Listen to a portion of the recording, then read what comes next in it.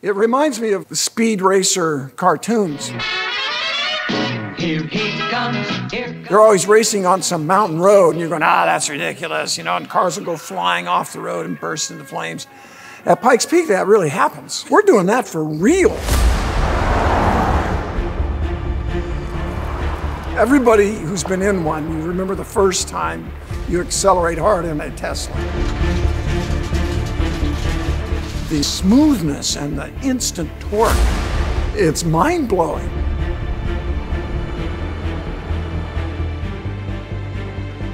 I got done with one of those practice runs, just pushing the limit as much as I dare, and I was wired.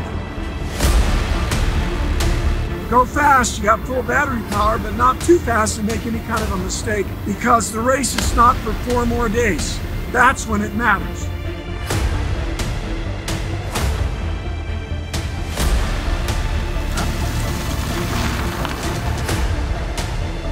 I am addicted to that challenge and that thrill. I want to go for it and push that limit.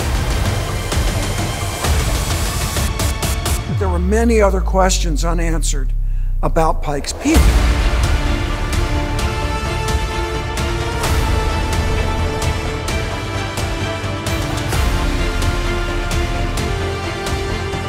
This is where it gets really hairy. They have to be as fast as possible.